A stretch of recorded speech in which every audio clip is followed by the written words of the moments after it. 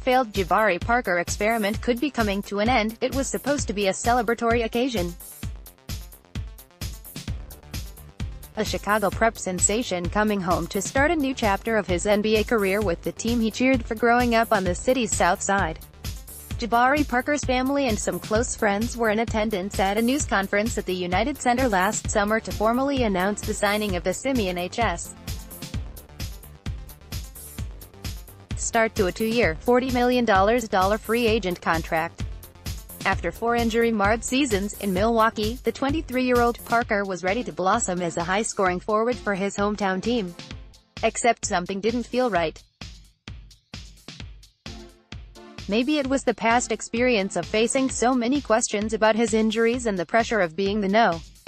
2 overall pick in the 2014 draft, but Park seemed uncomfortable with many of the innocent and obvious queries tossed his way by the Chicago media. His responses were mostly short and guarded, hardly reflecting what most assumed was a day of celebration for the Parker family.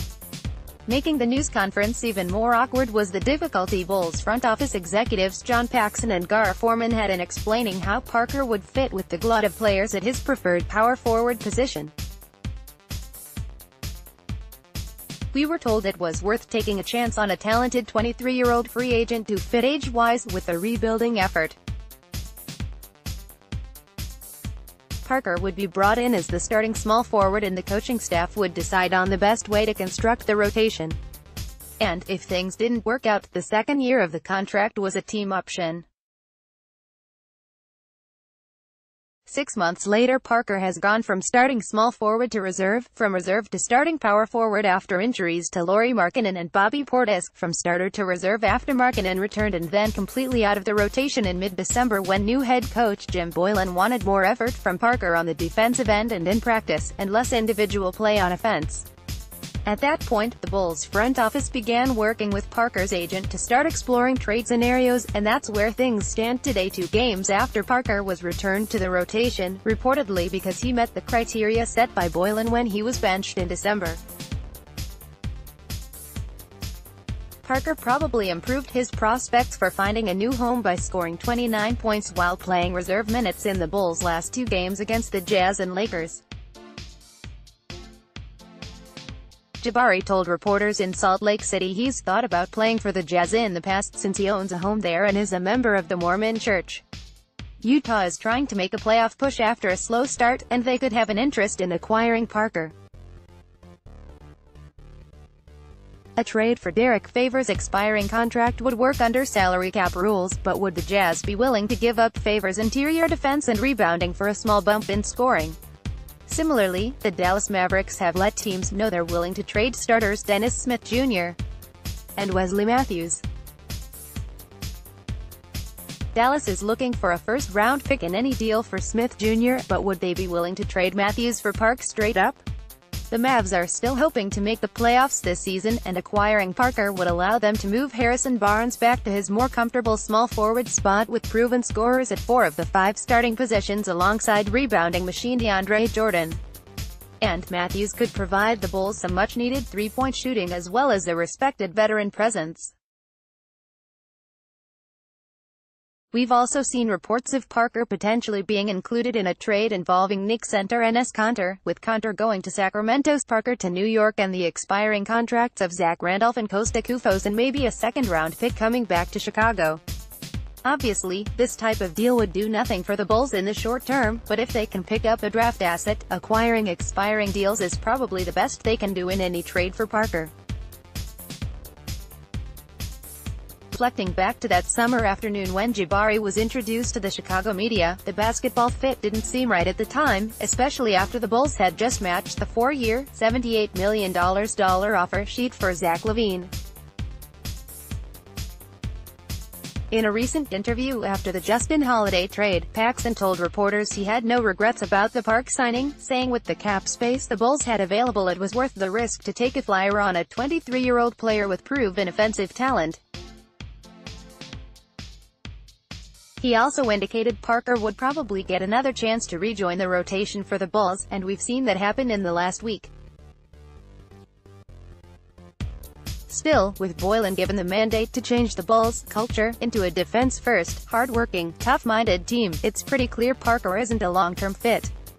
Sports fans and many of us in the media love the story of a hometown hero starring for his city's pro team.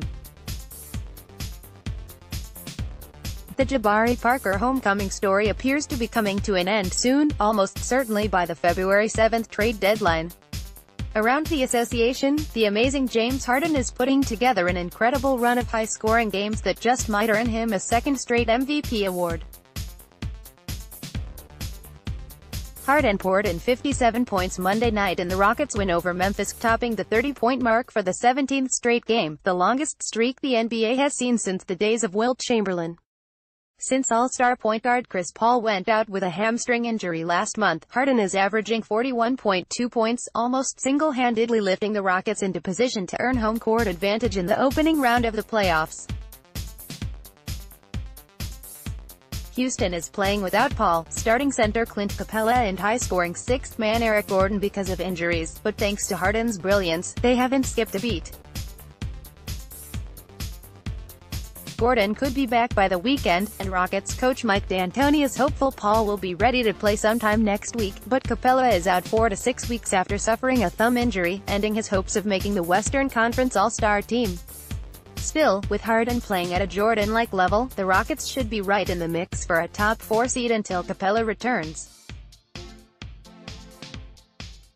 Though reports of the Golden State Warriors' demise may have been a bit premature.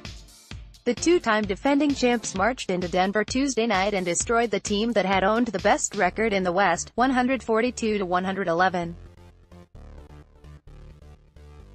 The Warriors scored an NBA record 51 points in the first quarter, hitting 19 of 25 shots from the field, including 10 three-pointers. Steph Curry is playing at an MVP level, Klay Thompson has regained his long-range shooting stroke, and Golden State should be even stronger when four-time All-Star DeMarcus Cousins makes his debut Friday night against the Clippers. Sure, you can debate whether a ball-dominant player like Cousins will fit with Golden State's free-flowing offense, but Cousins was averaging 25 points and 13 rebounds for New Orleans when he ruptured his Achilles last January, and his ability to score inside and out gives the Warriors yet another option on offense come playoff time. Out east, the Boston Celtics continue to search for consistency. Boston was supposed to run away with the conference championship with the return of veteran All-Stars Kyrie Irving and Gordon Hayward from injury to join the talented young players who led the Celtics to Game 7 of the conference finals last season. But Boston continues to sputter, losing 8 of its last 15 games. The Celtics are stuck in 5th place in the East with a 25-18 record. And Irving created headlines when he called out some of his teammates in the locker room following an embarrassing loss in Orlando over the weekend.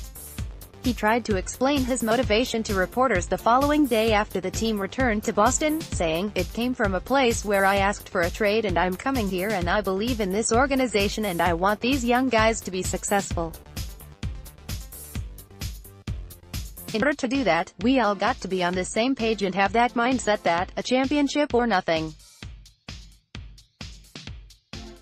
And sometimes that can get the best of me at times," Irving announced to Celtics fans during an open training camp scrimmage at TD Garden that he planning to re-sign with Boston when he hits free agency this summer.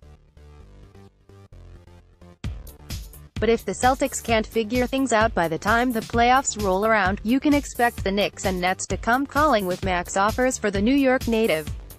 So, don't be surprised if always aggressive Celtics GM Danny Ainge offers a trade package including Jaylen Brown, Terry Rozier and any number of the 4 first-round draft picks Boston holds in the 2019 draft for an established star for the stretch run.